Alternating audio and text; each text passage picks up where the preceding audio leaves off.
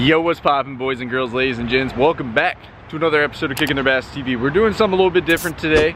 We're gonna be doing the ultimate balling on a budget fishing challenge over here at Walmart. Got my boy Cody right here, and we're gonna go in Walmart, spend a little bit of money, go out on the river, try to catch some big fish. We're actually going on the Geechee today, so this is Cody's first time on the Geechee with me. Yeah. So it's gonna be a lot of fun. We've been going on Savannah River when we hit the rivers, but today we're gonna spice it up, throw in on the Geechee, see if we can catch some good fish. So Cody, we're gonna be balling on a budget today, man. So I'd say under 20 bucks.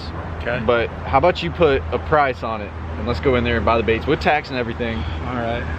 What do you think you want to keep it at? I say let's try to ball on a budget of around $15.65, something like that. 65 Is that a cents? weird number? You just want to add that in? Yeah. I mean, we could do it. Okay. So I assume like some soft plastics, like maybe a hard bait, Yeah. or two, maybe Probably one. won't throw a Texas rig And then- today, so. Yeah, definitely. Maybe some hooks, maybe a little bit of weights. Our problem recently, guys, has been like weights. You cannot find any bullet weights anywhere, and that's been like the biggest struggle. Like every time I go to Walmart or go to any place, nobody has any weights. So I'm praying that they have some weights today. I think we got some hooks, but we're gonna go in here, grab a few soft plastics, maybe grab a hard bait, and see if we can get what? $15.65. Yeah. All right, $15.65. Let's get it.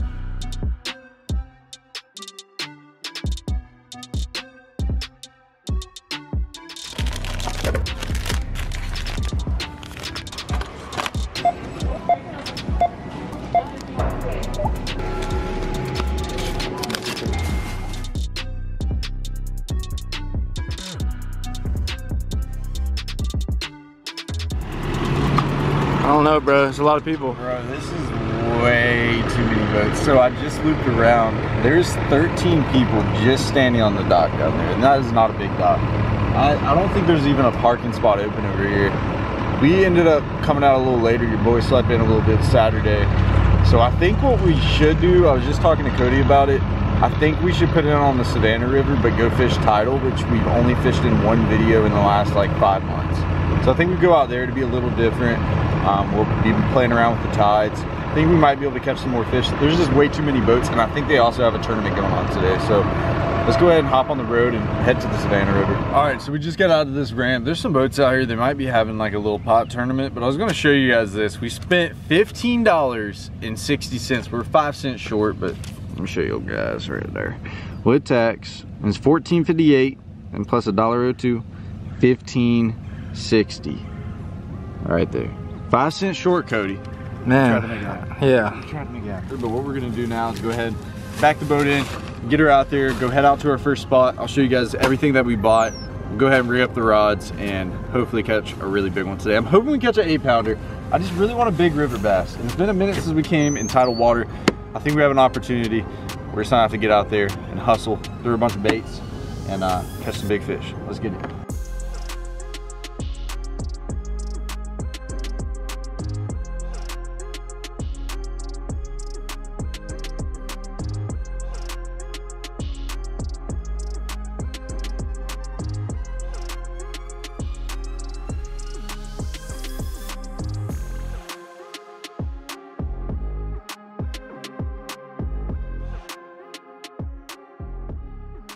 All right, so we just got out to our first spot. I haven't fished out here in a while, and this is like where I started fishing out on the river. So I'm kind of pumped about it today. We got 4 different baits for y'all, and then also a little surprise pack of weights. So I'll show y'all. The first bait that we have today is actually a Zoom Speed Crawl. This is in standard green pumpkin. Then we have a Strike King Senko right there, and that's watermelon red. We got a regular pack of Zoom Flukes, and that's just in regular white pearl. And then we have a Strike King spinner bait right there, and that's just a regular white spinner bait. I think that's gonna catch them today. I think all the baits that we got, we're gonna end up smoking them on out here. The one thing is the water is super murky, as you guys can probably tell behind me. We've been going upriver recently. The water's a lot clearer. When you come down here to tidal water, you'll notice the water clarity is ridiculous. The difference is unreal, and it's pretty dirty out here. So I wish we had some darker colors. You know, this watermelon red I usually wouldn't throw in dirty water. This green pumpkin I usually wouldn't throw in dirty water, but I think we're gonna be able to make it work today. I also got this pack of these are egg sinkers. I cannot find bullet weights anywhere. So we just got a pack of egg sinkers. We have a few bullet weights that we'll use, but if we run out, we'll just flop these on. So I want to be rigging all these baits up on a extra wide gap hook, probably 3/0.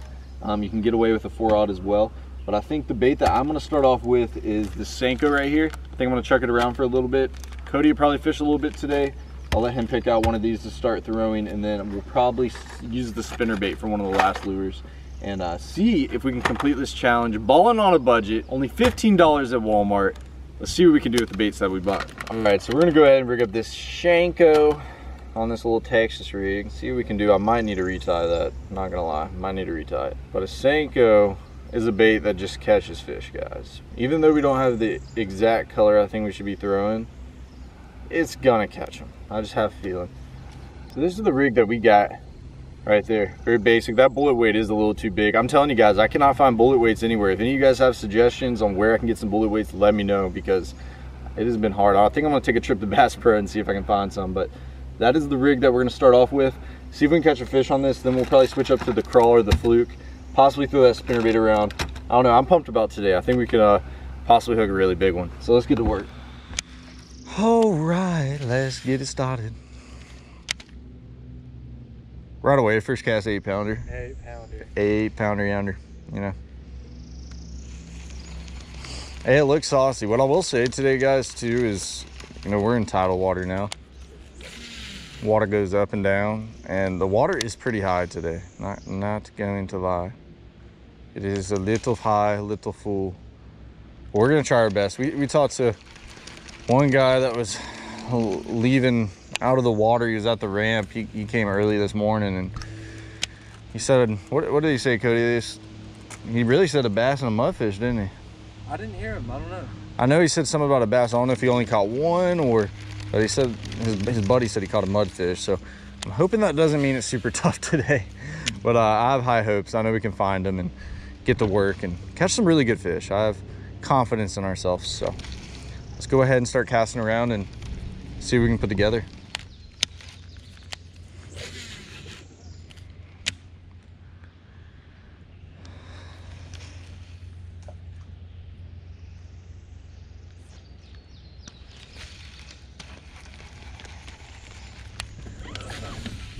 You got him. Nice. What is it? It's a warmouth, I think. Really? Oh, it is, dude. That's a chunk of a warmouth. Holy cow. Dude, look how fat that thing is, dude. That thing's been eating. Look at him. Look at the crawl. That's how you can tell how big that fish is. That's crazy, dude. This little warmouth gets so big.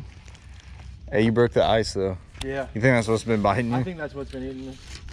I had a feeling that I was going to get a warmouth on that crawl. That's awesome. Hey, you got to start somewhere, right? You know, what keeps me off towards that even more is the fact that, you know, I'm throwing this, but I don't think they would eat a Senko. So this, and I haven't had a bite. Oh, God! Dude, almost jerked the rod out of my hand. It's a good bass. Oh my gosh, what? Okay. Nice, dude. That is so freaking crazy. That scared the mess out of me, bro. We're like, me and Cody were just talking, and we're like, man, we've seen everything today except for a bass. And he's throwing that crawl, and those warmouth kind of have been pecking him. He's had like 3 bites. And all of a sudden, this bass just jerked the rod out of my hand. I'm gonna be honest, man, if I wouldn't have landed this fish, I would have never thought it was a bass the way he bit. That is a thick, chunky dude. And what a way for the first bass today. That was awesome. That's a good fish, man. Man, that's really a good chunky bass. I can't believe how she bit it. You should have felt it. It like kind of hooks at itself. I just kind of leaned into it and she was running. But Cody just caught a warmouth. Your boy just caught a bass. Let's get it, dude.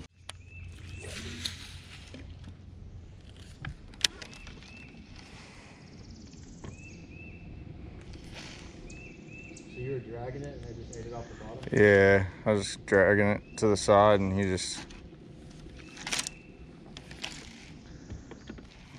I got one. I'm dragging it, dude. Oh. Pablo. Picasso. Well, there we go, guys. Second bass. What, 5-10 minutes later, Cody? Yeah. I think we're getting on him. He ain't big. But he didn't even feel like a bass, to be honest with you. He bit it like something else, but I was dragging it the same way, what I was talking about before. You know, I was hopping that bait, wasn't getting any bites, started dragging it. then you start getting some fish eating it. So the small little details that you pick up, you know, when you get out on the water are very important sometimes. You know, you can go from hopping your bait and not having bites. You know, who knows, we could have fished out here for 5 hours hopping it. I might not have caught one. Figuring out that dragging it right there was getting the bites, boom, instantly. 10 minutes, caught 2 bass, so let's keep it going. All right, guys, we're gonna try the old fluke ski. Put that fluke on. Skip her up a few times in here.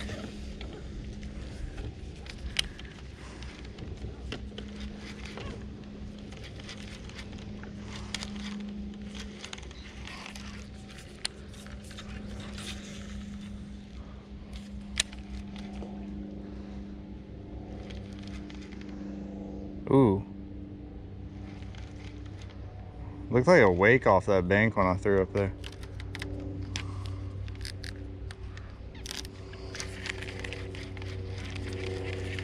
So, I'm gonna just tie this bagger on. There's really no reason for me not to have it on right now because I have multiple rods with me today. I had my chatterbait spinnerbait rod, so I was like, I might as well tie it on and I can pick it up whenever I want, throw it, pick up that fluke whenever I want, throw it, throw that Senko, that crawl. Just kind of have them all tied on. So that is what we gonna do. And I'm hoping we'll get one on this bait today. Water is very murky, so I think this could be a good bait. It's just the fishing seems a little slow. We talked to a few other people a second ago, and it really don't seem like anybody's doing any good. But I mean, we caught 3 fish in a short amount of time, so I think we can have a pretty decent day. We just gotta put our heads down and keep covering water. So this is the real question, Cody. We saw that there was a boat fishing in here about 30 minutes ago. Do you think we can catch a fish behind them? Well, judging on the past and our past experiences, I've seen 100%, yeah. several other anglers on lakes and rivers and still catch them. So That's true. I think that we got a good chance. That's true. So guys, we were just, there was a guy that was here when we were pulling up to the first spot, and this is a little canal, you know, it ain't much, and you can tell he already fished it out. He was just coming out of it. So we're gonna have to catch whatever the heck he didn't catch. So maybe we'll get a bite, maybe we won't, but I think we can. Cody was just saying in the past, I mean, we've done it. We've done it to extreme levels too. We're on super tough days, so I think we can catch 1 or 2 back here. Let's just focus up.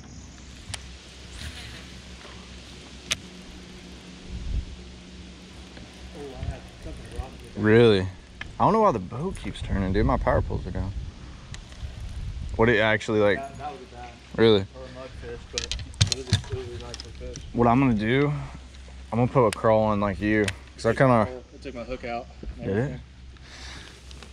Yeah, I'm gonna put one of those crawls on because I already caught 2 on the Senko. What, did it just thump you one good time? Thumped me really hard, and like I went to like get ready to set, and it was already, I don't think it ate it all the way. It was all the way in the back. All the way in the back on the bottom. It was crazy as last time. They were biting like more right out in front of us. Yeah.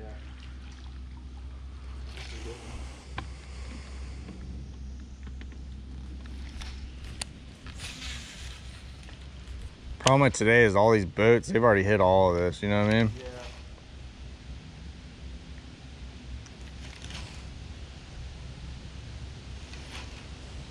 Oh, I got one. Dude, he spit it out. That might have been a mudfish. That was a good, like 1,000,000% a bite. He just like pulled back on me, dude, and that was it. Like I lifted up to make sure it was him, and I felt him pull down. Oh, it's a good bass. Nice. Look how fat that son of a gun is. Oh my God. Well, there's the crawl knocked off the list, even though Cody already caught a warmouth. I know the camera doesn't do the justice, does it, Cody? Oh, dude, you can see that. Can I kind of tell? Yeah. Dude, he's so fat. That's one of the fattest bass I've caught. That is crazy, man. Some of these river bass just get so chunky and healthy. But that's on the little crawl. You know, I caught 2 on a Senko, 1 on a crawl. Haven't got any on the fluke and the spinnerbait yet, but it's another nice bass, dude. But just so chunky. There might be more fish down there. We did catch him behind that guy. We caught it. Yep. That's just a brute. There he goes. See if we can get another one in there.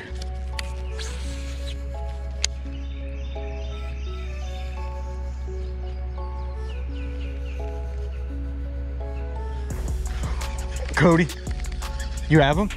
Oh my God. Is it a monster? Oh, Cody!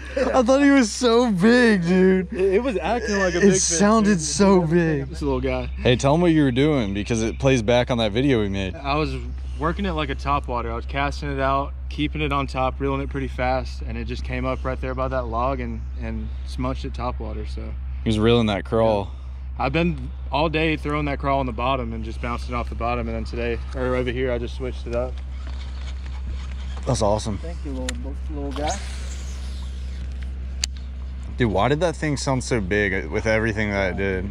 So we just got done with our, like, what is this, Cody? Third spot? Yeah. Third spot of the day. We've caught 5-6 fish total, I think, including warmouth, maybe around 5 fish. And man, it's been a little tough, but we have been spending a lot of time on stuff that I don't think we should be fishing. We came back in here in hopes that we would catch a few. We ended up catching one. Cody caught that one on that crawl, reeling it as a top water. So we're just gonna have to keep moving. I threw that spinnerbait a good bit, had one really good like boil on it. I threw it out there, the spinnerbait was falling with the blade spinning, and one fish just slapped it and boiled on it. But rather than that, I haven't had a bite on a spinnerbait. I threw the fluke a good bit, skipping it up on some of these trees. Nothing. The only bites that we've been able to have has been on a Texas rig. So we're gonna head out to another spot, keep throwing our baits, try to catch a few more fish for you guys, and see if we can just hook that good one. I know we're just steps away from hooking a really big fish.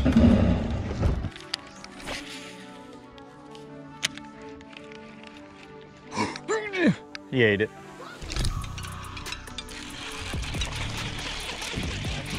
Yeah, it's a decent one.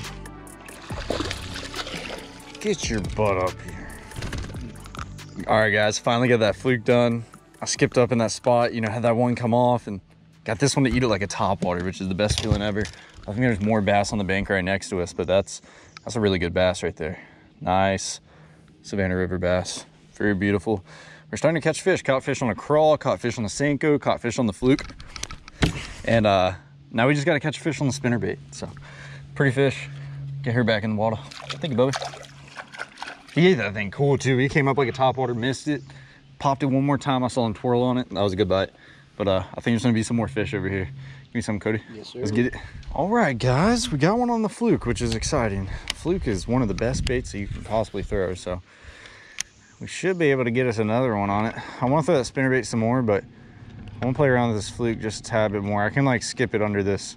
So you got this like hangover right here, and you know, see how I just skipped right up under it?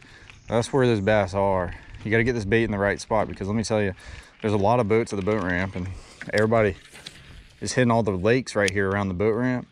So we're more than likely going behind people. Well, we 100% are. There's a boat right there. And there's probably a boat earlier that hit this, because every spot that I threw in that, I was like, all right, there should be a bass there.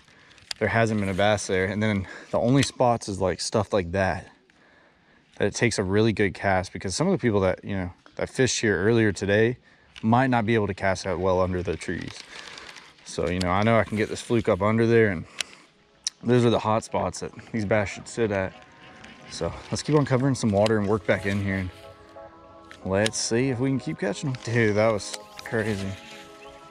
Oh my God, that bait just glided so good.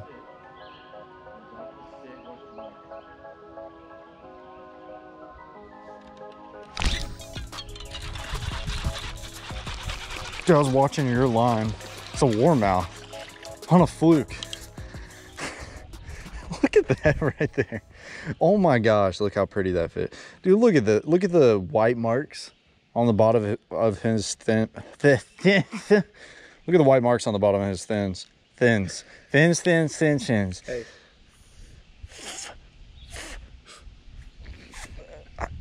Fins? Fins. Like, that's crazy. I haven't seen that on a warmouth yet. All right, baby. Thank you. On a fluke. Those things that eat anything. Dude, I was watching you and I had my bait sitting there, and then it felt heavy. I was like, what? Yeah.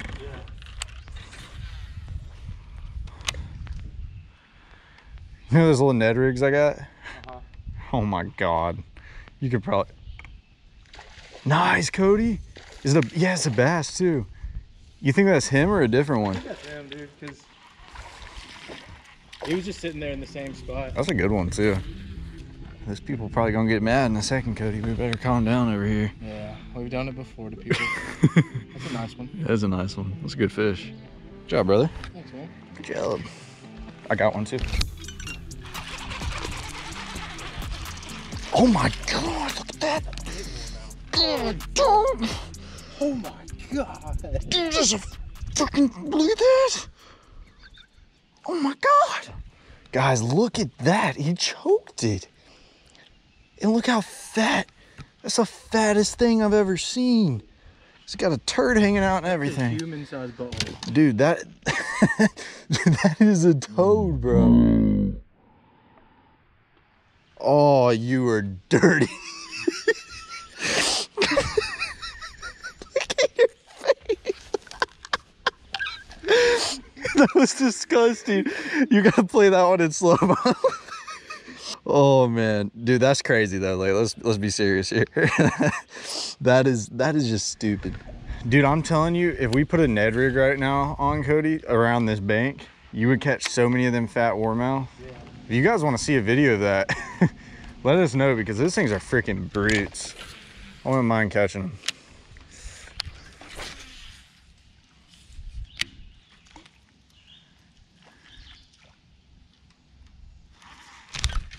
Oh my God. I just had one right there too, man.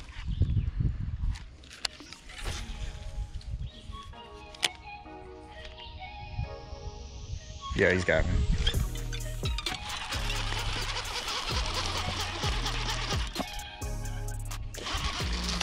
I think there's another one up there. Nice little guy. Not big. He's about as big as that warmouth. You gotta love it. It's so much fun, guys. I don't come out here with a fluke much, but I'm a big fan of, you know, skipping under trees and fishing as productively as I can. And it just feels good getting this fluke way far back under there. You know, when I have that Texas rig on, it's hard to skip it unless you have it pegged. But this fluke just, you know, you can get it back there in the thick stuff. And this is just a lot of fun. But I'm just gonna keep on throwing it, guys. I've picked up the spinnerbait a few times, but if they're not gonna eat it, they're not gonna eat it. I'm gonna keep on putting this in front of their face. Alrighty, boys and girls, ladies and gents, we made it back to the ramp. Let me tell you, we had a good time on the water. Got the cover on the boat, got her all dressed up, and man, was that a fun time. I just wanted to do something a little different, guys. If you enjoyed like the challenge video on the river, let me know in the comment section down below. Hit the like button, get this video to 5,000 likes. We'll do a second one. And I would like to know y'all's feedback on what other challenges would you like to see, not only on the river, but on the lakes and other places that we go to, because I'd love to do it. Just spice up the videos a little bit so it's not just pure fishing, and try out some new things. But I really appreciate the support. Like I said, if you enjoyed it, hit the like button. If you're new to the channel, hit that subscribe button. And I will catch y'all in the next video.